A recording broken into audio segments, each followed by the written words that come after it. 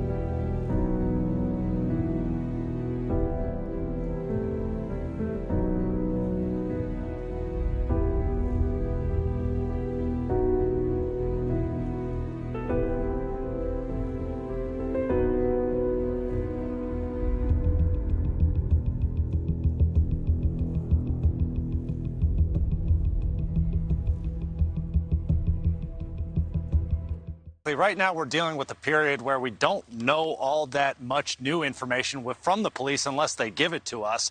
And right now, today, we didn't get any new updates. And so we were digging into what we do know, something that we learned at the very beginning of this investigation, what police believe was the murder weapon. They call it a fixed blade knife. I wanted to find out just how easy it is to get one. And it turns out just about everyone's got one in Idaho. Detectives are back to square one, sorting through more than 7,500 emailed tips, more than 4,000 phone tips, and more than 4,500 digital media submissions, all related to the information they have put out publicly. A white car, an approximate time of the murders, and the suspected weapon, a fixed blade knife. That one switches out all the blades too. Turns out, hunting culture and owning knives is incredibly common in Idaho. Whether it's a hardware store, a sporting goods store, or an antique shop, you can find a fixed blade anywhere, and you don't even need to be 18 to purchase. Knives, no, you can buy knives anywhere. Nobody questions that. The store owners and employees I spoke to say they don't pay attention to who buys or think twice about their intentions. They don't discriminate or ask what they plan to use the weapon for. But after these murders, they say they may put more thought into it before selling. So this is something you start to think twice about, huh? Yeah, I'm like, Well, and, there's a couple things around that I hope nobody picks that up and comes this way. And I want to make clear that just about everyone I spoke to said they're cooperating with this investigation in any way they can. They want to see it be brought to a conclusion and justice brought to these families. But even still, Moscow police say they have no suspects, no persons of interest, at least that they're letting us know about. This is so interesting. Look, I know that knives are common in Idaho. It's a big hunting area, so it's not unusual to have a lot of knife stores. But you were able to at least get to 3 of them today. All 3 of them said they'd been visited by the police. That's correct, right? Yeah, that's absolutely right. They said at some point over the last 38 days, they've been visited by police and, again, just trying to hand over whatever they could to help provide more context to the police.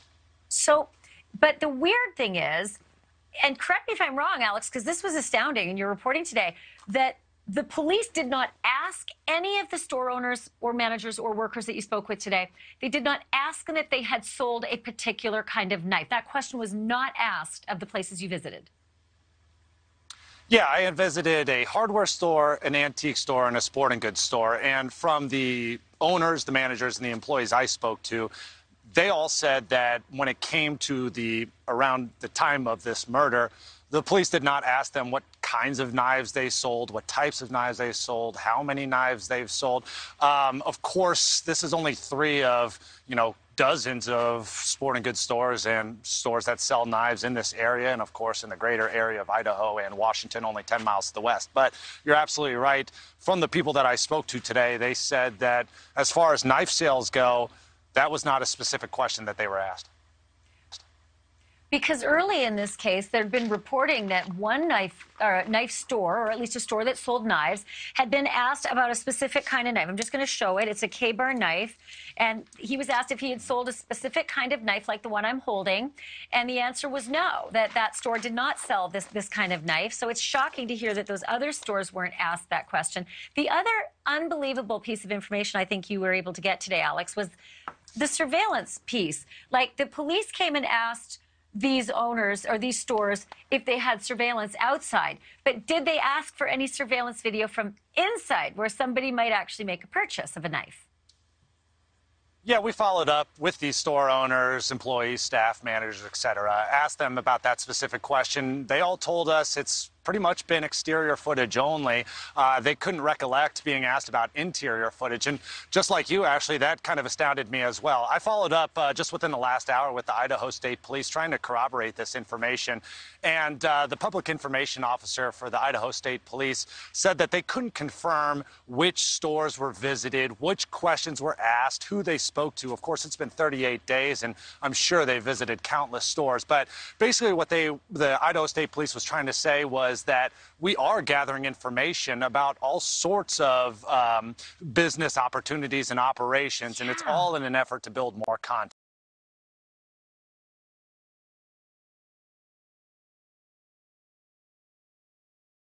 So we did canvass the local businesses early in the investigation looking for a potential sale of a fixed blade weapon. Through the search of those locations, there wasn't, I don't want to say successful, but there was no resolution to that, and there was no real help to the investigation, might be a good way to say. So again, as part of the investigation, there are some details that we're not providing for the integrity of the investigation. We are saying that it's a fixed blade knife. It's come out in many different online forums and as well through different news organizations. We have not specified a brand name or a type of knife specifically, just in the event it was a fixed blade knife.